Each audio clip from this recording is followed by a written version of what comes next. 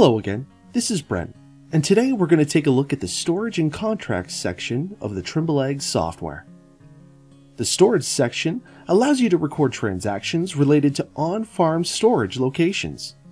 The Contracts section allows you to manage production contracts and can directly tie into the storage transactions. So let's not waste any time and jump right in. We're going to start off with the Storage section of the site. From the main login screen, click Storage on the left-hand panel. The first screen that populates from the Storage section is the Bin Profiler.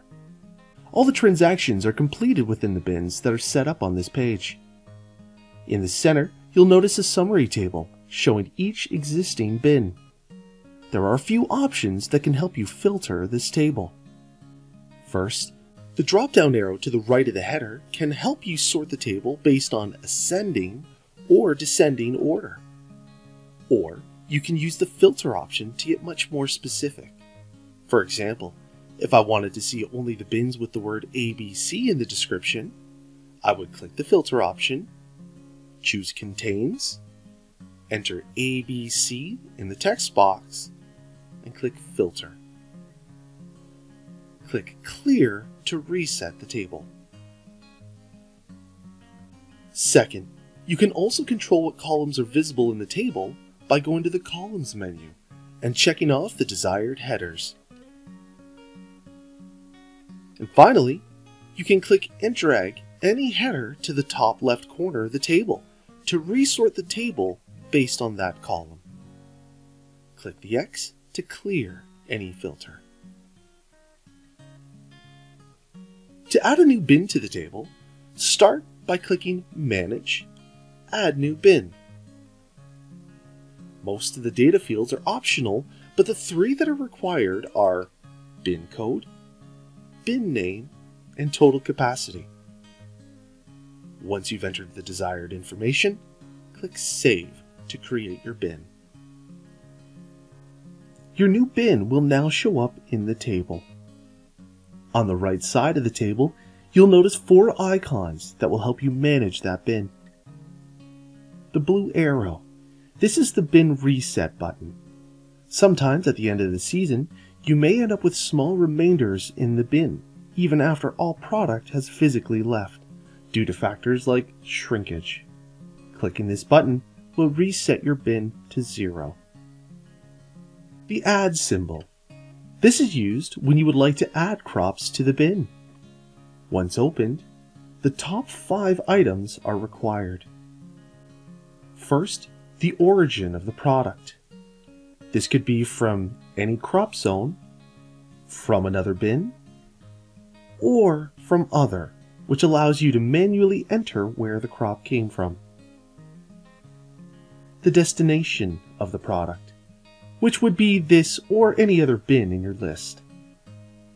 The date the product was put in the bin, the gross quantity, and the crop type, which will autofill if selecting from a crop zone. All other data fields are optional. Once finished, click Submit to save the transaction. The Remove symbol, which is used when moving product out of a bin. Majority of the data fields are the same, with the exception of a few. The origins must now be from a bin in the list.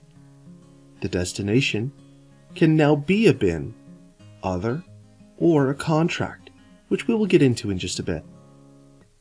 And there is also the addition of a net quantity option. Again, once finished, click Submit to save the transaction.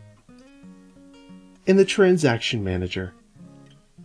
Here is where you can review and edit all transactions associated with a specific bin, along with being able to view the remaining balance. In the top right corner, you can use the drop-down to see different views of the list. The Print button will allow you to print a copy of the transaction list. You can filter the list with most of the same actions as you used on the main Bin Profiler page. If you click the 3 dots on the right-hand side, you can edit the transaction, view a report of the transaction, or delete the transaction. We are now going to move over to the Bin Transactions tab.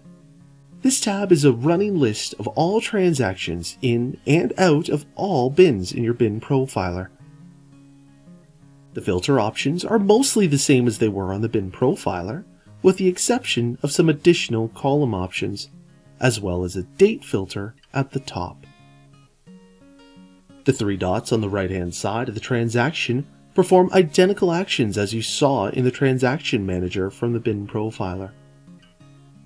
The checkboxes on the left side of the table are to be used in conjunction with the Manage dropdown. The top option is to import from CSV. The template for the CSV file would look something like this.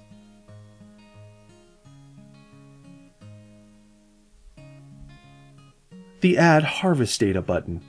By checking off a transaction and clicking this button, the software will add the transaction entries to the Harvest Summary page. Update Origins allows you to bulk update the origin of the selected data. Update Destination allows you to update the destination of the selected data. And you can also delete the transactions or reset the table view. Now that we know more about the Bin section, let's jump over to the Contracts. The Contracts section of your Farmer Pro account should be turned on by default when your account is set up. However, if you cannot seem to locate the Contracts section, please go to Licenses, then the Marketplace tab, and review the Commodities and Contracts section. If it says Add, then click on the button to turn on that feature. Now, to access the Contracts page, start from the left-hand panel again and click on Contracts. The first window that appears will be a summary of all the contracts on your account. The table filtering can be controlled in a very similar way as they were in the Storage section, with the addition of some drop-down menus in the top Search section. To create a new contract, click on Manage and Add Contract. In the Contract Properties, start with filling in the basic information of the contract on the left-hand panel. You can save the contract right after this, or continue to enter additional details into the tabs on the right-hand side. Starting with the Product tab, this is for information specific to the desired commodity the contract is for. The Sales tab identifies the contract's sales details, such as quantity of the contract, pricing, and discounts. The Fields tab is where you can allocate crop zones to the contract. Now please note that you must have a crop type identified in the Product tab before adding fields. The Delivery tab. This is where you can enter delivery details and terms. The Transactions tab, and this section provides details on all the transactions from the Storage section to this contract. And the Other section leaves a space for some additional notes. That wraps up the Storage and Contracts sections of the Trimble Ag software. Thanks for watching, and we'll see you soon.